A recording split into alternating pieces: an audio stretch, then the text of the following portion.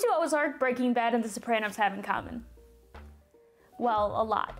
But the answer I'm looking for is money laundering. Money laundering is a trillion-dollar industry that's hidden from most everyday people. Shows like Ozark, Breaking Bad, The Sopranos, and the money laundering depicted feel so far removed from reality. However, money laundering and the related scams are much more common than you would think. Hi, I'm Danny from FCCU, and welcome to another Tech Tip Tuesday, where we show you how to use our technology at FCCU, as well as some advice on how to stay safe in the digital world. Today, we're going to talk about how easy it is to become tangled in a money laundering scheme by becoming a money mule, whether you know it or not. Today, we're going to talk about the following smorgasbord of topics. What's a money mule? How are money mules recruited? What are the red flags? What are the consequences of being a money mule? And lastly, what should you do if you think you are a money mule? But first, let's define money laundering, just in case you're not familiar. Money laundering is the practice of making money gained through criminal means look as if it came from a legitimate business activity. This criminal activity can include fraud, human trafficking, drug trafficking, and more. It's very serious. What is a money mule? A money mule is someone who is asked to receive money into their bank account and transfer it to another bank account, or someone who allows someone to take control of their bank account. Essentially, a money mule helps move around money to make its criminal origins harder to track. How long has this bobby pin been hanging off my hair? That's gonna drive me nuts in editing. There are three general types of money mules, and they vary based on the person's awareness of the criminal activity. First, there's the unwitting or unknowing money mule who's unaware that they are a part of a larger scheme. This money mule is often solicited via online romance or job offer. They are often asked to use their personal bank account or open a new bank account in their name to receive money from someone whom they've never met in person. Often they are told to keep a portion of the money and then send the rest of it to another unknown source. The most likely recruits for this category are students looking for work and individuals on dating websites.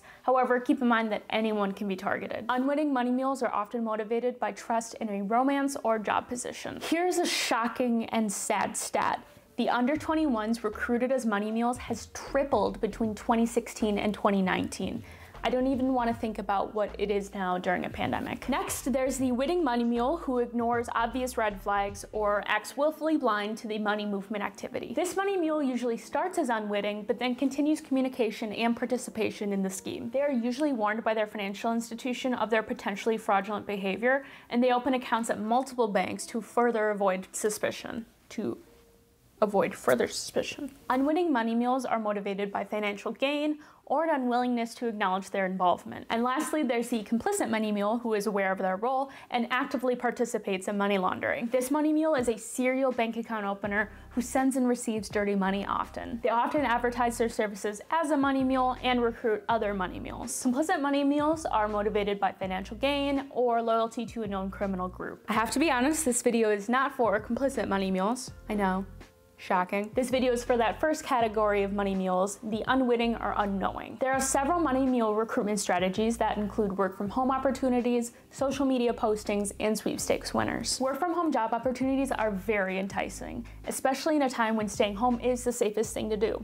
Fortunately, criminals are taking advantage of well-meaning workers and turning them into money mules. Let's review some of the red flags associated with work-from-home job opportunities. Beware of email or social media messages promising easy money for little or no effort. These jobs will often, but not always, advertise higher than normal rates. Beware of employers who use free email services such as Gmail, Yahoo, Hotmail, Outlook, etc. More legitimate businesses should have their own custom email domains such as forcommunity.com, which is ours. Always conduct your own research to ensure that the job offer is legitimate and try to stick to reputable job websites. Beware of your employer asking you to open a bank account in your name or in the name of a company you formed to receive funds. A legitimate company will never do this. Beware of your new employer asking you to receive funds in your bank account with the expectation to then process or transfer those funds elsewhere. Processing often occurs via wire transfer, ACH, mail, or money service business like Western Union or MoneyGram. Additionally, you're often allowed to keep a portion of the money originally deposited to you. And lastly, beware of jobs with little to no specific duties, especially if those duties do include receiving money, like I said before, or receiving packages of value. Social media postings primarily include relationships sparked on dating websites. In this day and age, it's not uncommon to meet your significant other online. However, it becomes a huge risk when money is involved. Never, ever, ever send or receive money from someone you've met online, no matter how close you are, especially if you've never met them in person. Check out my romance scam video where I go into even more detail about how skilled cyber criminals can make people believe that they are in a real relationship over months and sometimes even years. And the last money mule recruitment strategy is, congrats, you've won a sweepstakes that you never entered. The only catch is that you need to deposit the check that was sent to you, keep a portion, and then send the rest back. And just don't worry about the check bouncing. Just don't worry about it. This is only one example of a prize scam used to launder money. I'll leave a detailed article in the description if you'd like to learn more about prize scams. There are many consequences related to being a money mule: unwitting, witting, or complicit. It's illegal and punishable to act as a money mule. Some of the federal charges include mail fraud, wire fraud, bank fraud, money laundering, and aggravated identity theft. What kind of Tech Tip Tuesday would this be if I didn't warn you about your information getting stolen and used for fraud and identity theft? Badly placed joke aside, serving as a money mule can ruin your credit, and it can risk all types of personally identifiable information being stolen. Criminals don't want to tie illegal activity back to their account, which makes sense, so they use yours instead. And unfortunately, that could leave you liable to repay money that you never spent. Bottom line, don't be a money mule. It's as simple as that. Well, it's not that simple. What if you do notice these red flags?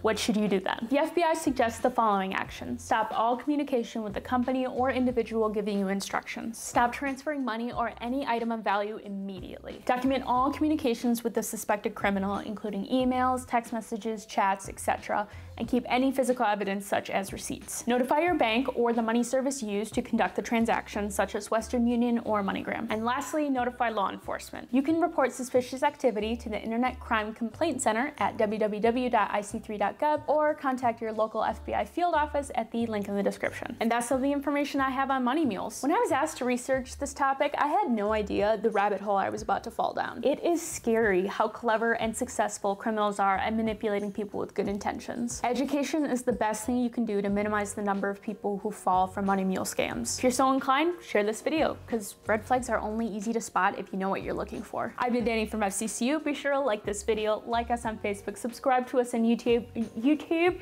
and educate the masses. We'll see you next time.